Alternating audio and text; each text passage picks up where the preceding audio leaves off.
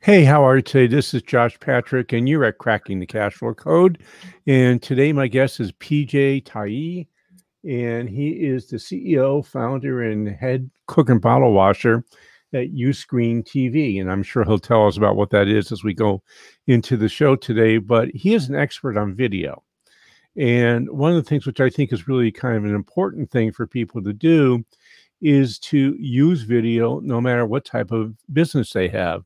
So let's bring PJ on and we'll start the conversation why you need video in your life. Hey, PJ, how are you today? All right. Thank you for having me. My pleasure. So let's start off with the obvious question. I own a blue collar business. I'm out there swinging the hammer, building houses or putting up drywall or doing electrical contracting work. Why do I need video in my life? Absolutely. I think the simple thing about video is it tells a story. So anyone can use video. We see it all the time now in social media. We're seeing it on TikTok, Instagram. It's only going to get more popular. So for one, let me give you a few examples. We got a real estate agent who during the pandemic can't see all their customers, or the customer's a little unwilling to come out to every single tour. You can simply create and shoot a video, do a home tour, send them a clip of that video. Same thing goes if you're building a home. You want to show potential clients or your potential buyer the type of fireplace you're putting in or the granite, or you're out there shopping. You can simply take a clip, put it on your social media for everyone to see, or that specific customer. It just tells a story. It really does. And our communication is going beyond just phone calls and text, and video makes that easier. So every time I mention the word video to anybody who's in a blue collar business, they always push back at me and say, okay, well, maybe I need to use it, but it's too expensive and too hard to do. What would you say to somebody that came back with that comment to you? I think it's a fair comment. It's valid. Let's break each one down. First, too hard to do. For me, that was definitely the case. I think video, yes, has a little bit higher of a barrier of entry rather than picking up the phone, speaking to someone, or sending a text, right? But for that reason, it's also so much more valuable, right?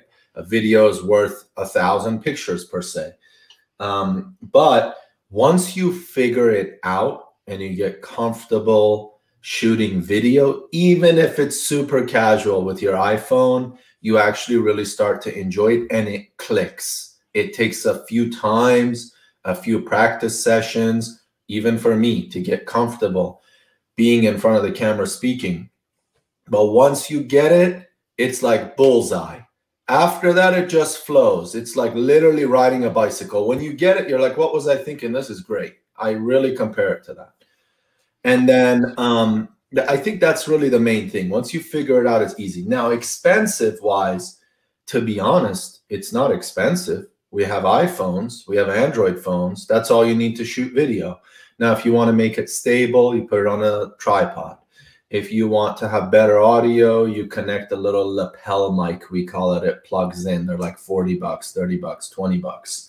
Now, the person or individual or anyone might say it's expensive as you're comparing it to production grade content, which is often what we see on TV or some of the popular videos on YouTube.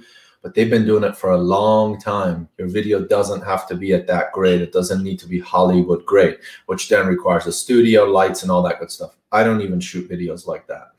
I do have a big light behind me, as you see, but I just got that. For the last 2 years, I've never used that thing. I just got it 3 weeks ago.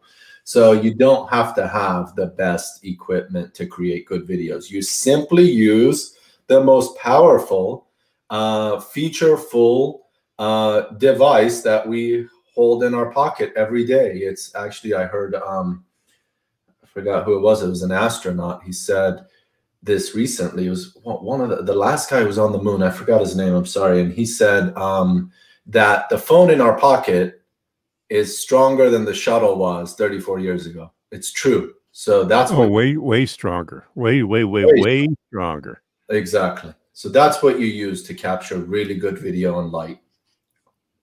Yeah, I tell people our first computer we bought in 1978 or 1980.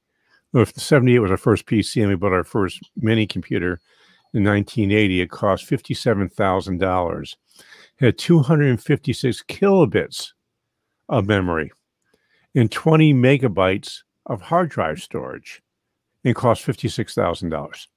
So we made a little bit of progress along the way. Right. So, okay, so I shot the video. That's great. And now how do I make it so it's going to look sort of reasonable and not spend too much time on that? Yeah, absolutely. Once you create that video, it's really easy to publish and distribute. It really is. So polishing it, editing it, simple tools within the phone that do that. You could just clip the practice sessions, clip the first 10 seconds, hit finish. Now you have a polished video. It's a matter of where you want to upload it. Do you simply want to email it to a friend? Do you want to put it on your Instagram? That's simple. So there's all these sort of instant video programs out there. I don't know, yours may be one of them, as a matter of fact. I'm not sure. But, you know, things like Loom or I can't think of the other ones around there. That seems to me to be a pretty easy way to get started because you're sitting in front of a computer. Most computers have webcams. You can record this easy video and just practice just sending it to your friends so you get comfortable in front of the camera. Does that make sense? You're absolutely actually making a really good point. To be honest, we use a lot of Loom here. And then there's another one that when a customer joins our platform, we send them a video introducing them or introducing ourselves to the new customer. We use a tool called Bomb. Very similar concept, super easy to create videos. And I absolutely recommend using those tools to start out. Okay, so another thing that people often will say to me, says, well, that's great. I mean, I can do a video, but what am I supposed to say?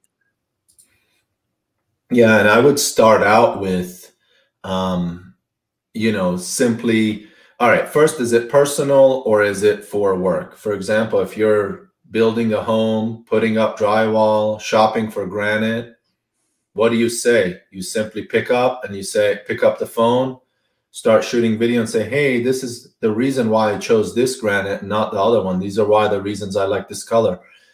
I would simply visualize what I'm thinking and talk it out. And you're going to see it's going to flow and you're going to get feedback quickly. And you don't always have to upload all those videos right away. What you could do is just send them to a friend and just kind of get that feedback before you start to post it on social media. So, would you recommend people just talk or should they script out what they're going to say first and why? Yeah, well, good question. I think scripting out is always good, but scripting out makes it hard because you have to read exactly what you're going to do. So I think just making simple bullet points is a great way to start. Okay. And the other thing that I would recommend is you want to be very mindful of what I call filler sounds like or interesting, or there's some stuff I've been seeing on the news recently where people have developed what I call vocal tics. And they become distracting from what you're trying to say, because the truth is, at least in my experience with video, the audio portion is every bit, if not more important than the video. Good point. So if you, yeah, go ahead. Audio is very important. No one likes static and bad audio. I think it's absolutely important to make sure you have good audio because it makes the viewing experience a lot more pleasing for the other side. So tell me, what is it that Uscreen actually does? So our platform is for someone who wants to then sell those videos. Okay. Specifically think health and wellness, or someone who wants to teach something, English lessons, or teach courses on construction. Anything someone's willing to teach that they want to sell, an online course, a workout. And you might be thinking, who pays for content? It's kind of like building your own Netflix. You pay for Netflix, right? You're paying for Spotify. You're going to end up paying for people that you want to watch content from. It's convenience and it's premium content. Now, that seems to be a relatively new phenomenon we're seeing. I mean, there's paid courses, obviously, where a whole bunch of stuff is behind some sort of a paywall. But I'm assuming you're selling one video at a time. Not always. Most sell subscriptions, but a lot of people do sell an individual video. So just think of it as a subscription site, kind of like building your own Netflix. That's what the majority do. So would it make sense for somebody in, say, the construction business to put together some sort of a course on how to hire a contractor? It absolutely makes sense. All types of expertise that you have, people are willing to pay for. Here is how you pick the right house to do renovations on. Here is how you find suppliers. You can create a series of content and sell that. You can build an academy. You can sell a course. You could sell an individual video. All those options are possible. By the way, you just touched on something which I want to talk about a bit, because I think this is really important for manufacturers who might be listening, is that if you're a manufacturer and you have a product that's sort of interesting and different in your marketplace, and to learn about how to use that product properly, you might want to start a university and give people certifications for learning about whatever it is that you're selling. You know, I have a client who owns a soap factory. And soap, believe it or not, is a pretty complicated thing. I mean, there's a lot that goes into building a bar of soap or that bottle of soap that you buy. And I've recommended to this company that they form a university, make a video series, and don't even charge for it. I mean, or you can charge for it, but it makes your customers really sticky, and they will take that little certification badge that you give them at the end and put it in their email address. And every time they send an email out, they're advertising whatever it is that you do. Does that make sense to you? Absolutely. You're exactly on the right track. That's exactly an option. You know, I'm using there's a company called HubSpot, which if you're in the online world, you certainly know who they are. But if you're not, they are probably one of the largest platforms out there for an all-in-one marketing system. Mm-hmm. And one of the ways that they got to where they were is they have tons, and I mean tons, of online courses that they either sell or give away. And when you finish it, you get to have a little badge you can put on your email or your website or wherever else you want to do it. And I believe that's one of the reasons they've become as big as they've become. You're right about that. And I think the all-in-one thing that you said is something we focus on. We try and make an all-in-one platform that really makes things easier for everybody, and it's a one-stop shop. That definitely makes a difference. Yeah, this is the thing that I'm going through right now, is that we're looking for a learning system for a new resource center we're building, and the choices are absolutely mind-boggling out there.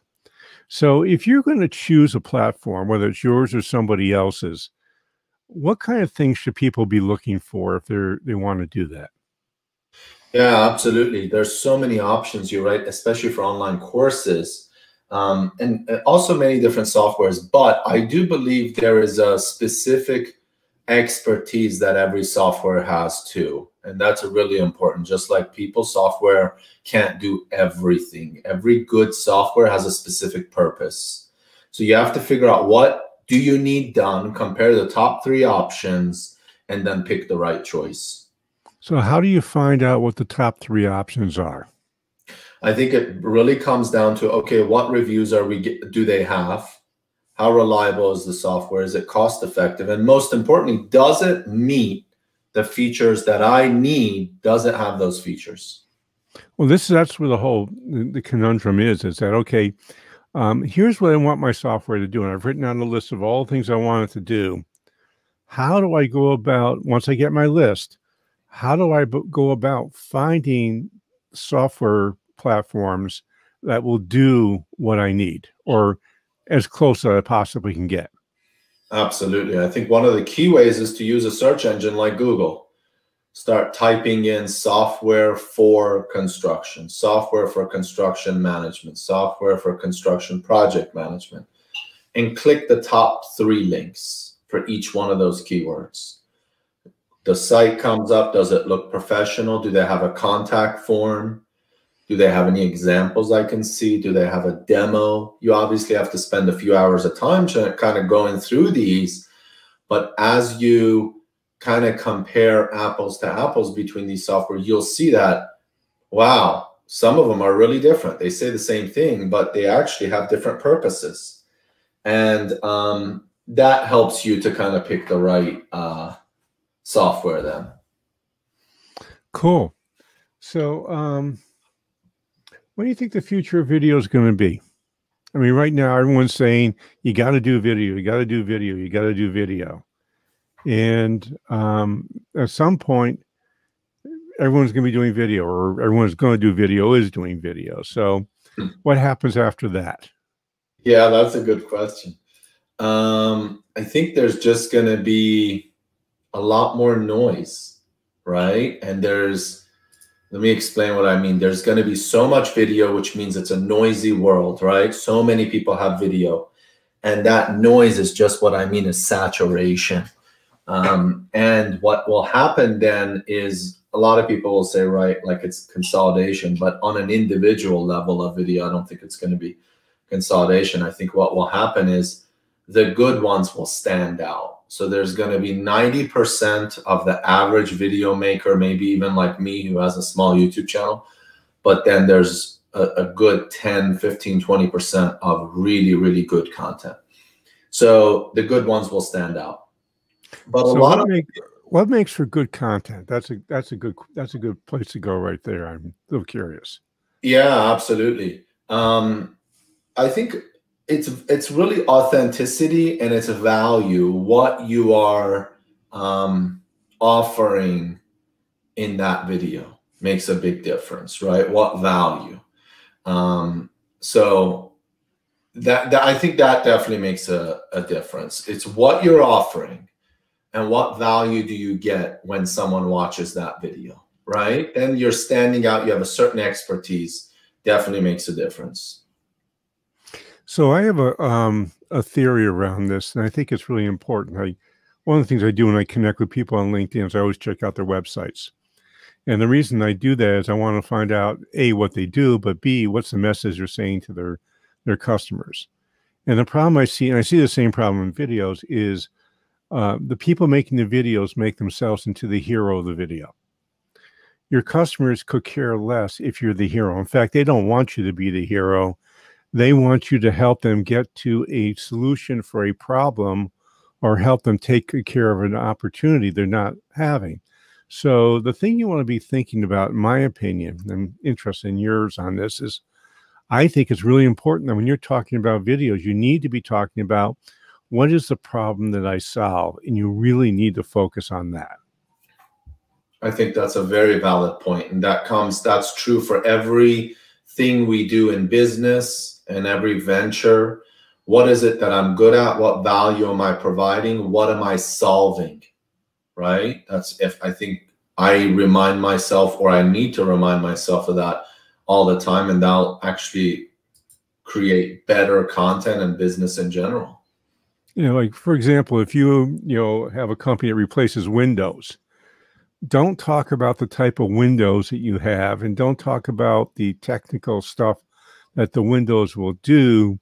Tell your customers the problem that your company solves for them by installing new Windows. Because if someone's calling you for a new window, they probably have a window problem.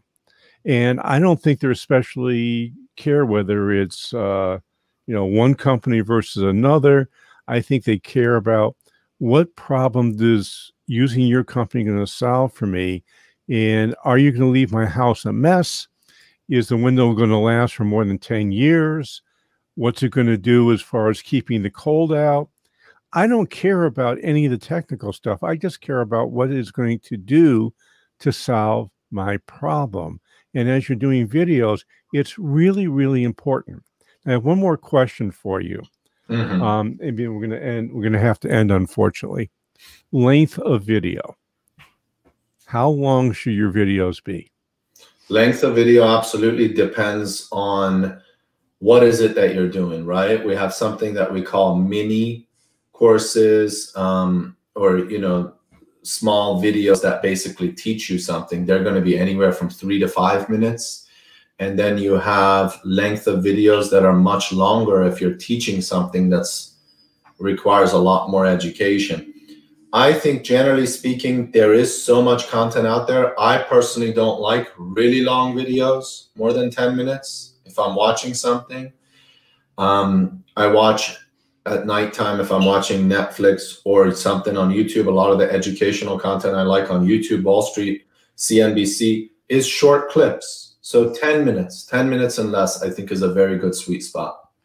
Yeah, and I think you're absolutely right about that, PJ.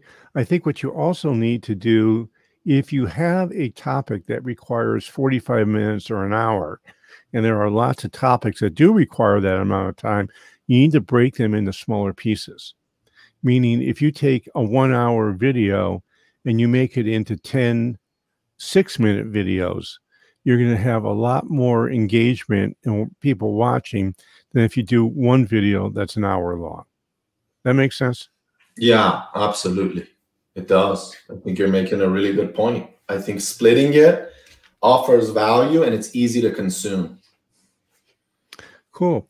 Hey, PJ, unfortunately, we are out of time. So I'm going to bet some people listening today or watching on YouTube or watching on Facebook might want to get a hold of you. So if they did, how would they go about doing that? Easy. Find me on LinkedIn, PJ Taei, or at Uscreen TV is our company social channel. And it's the letter U and then Screen TV. Cool. And I have two things I would like you to do. I only should ask for one, but I'm going to ask for two as I'm greedy. So the first is, please, please, please, please, please go in wherever you're listening to this podcast, give us an honest rating and review. If you love the show, tell us you love it. If you hate it, tell us you hate it, but tell me why. And I would really, really appreciate that. It helps with getting the word out. It helps when people are searching. All those things are really important for us. And the second thing I would like to offer to you is years ago, I came up with this thing. It was kind of a joke when I first started it, but it is less than a joke today. And we have this thing called the periodic table of business elements as a bunch of strategies and tactics that you can do to make your business economically and personally sustainable, which is something I think most business owners want. It's easy to get. You go to www.stage2planning, that's number 2, planning.com/periodic. That's www.stage2planning.com/periodic. And this is Josh Patrick, and you're with PJ Taei. We're at Cracking the Cashflow Code. Thanks a lot for stopping by. I hope to see you back here really soon. Thank you very much for